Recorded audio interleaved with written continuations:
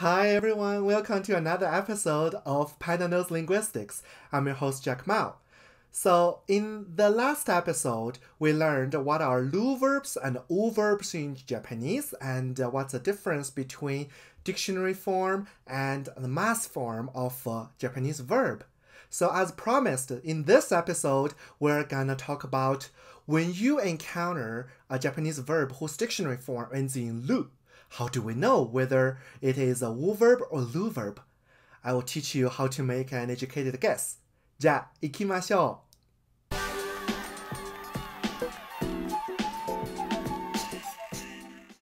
So as we said in the last episode, if you encounter a Japanese verb whose dictionary form doesn't end in lu, that's super easy. Without thinking, just put them into the U-verb category. In that case, we will using our sliding rules to make it into mass form. Remember, au, aimasu, matsu, machimasu, hanasu, hanashimasu. Right? If you haven't learned how to change the U-verb dictionary form into mass form, please check out my last video titled How to Conjugate Japanese Verbs. So now the problem is, if we encounter a Japanese verb whose dictionary form does end in lu, then how do we know? It's also quite easy if you follow my rules. So the key to decipher a verb ending in lu is a U-verb or RU-verb is the kanji. That's right. So the first scenario is we have a sandwich hinagana between the kanji and the hinagana lu.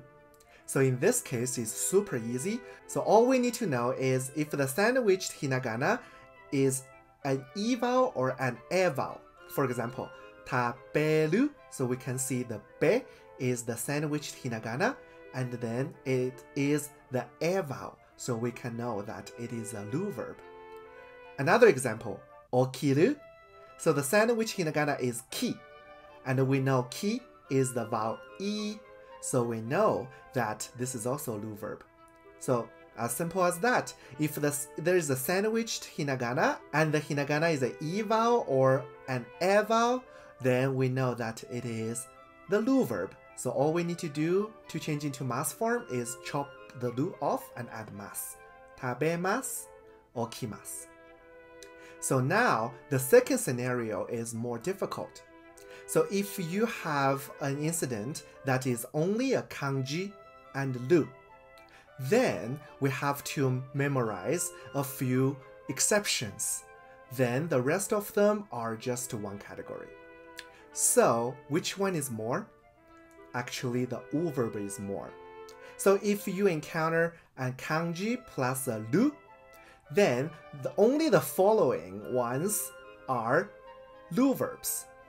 They are iru, iru, iru, kiru, miru, niru, hiru, miru, eru, deru, neru, and heru.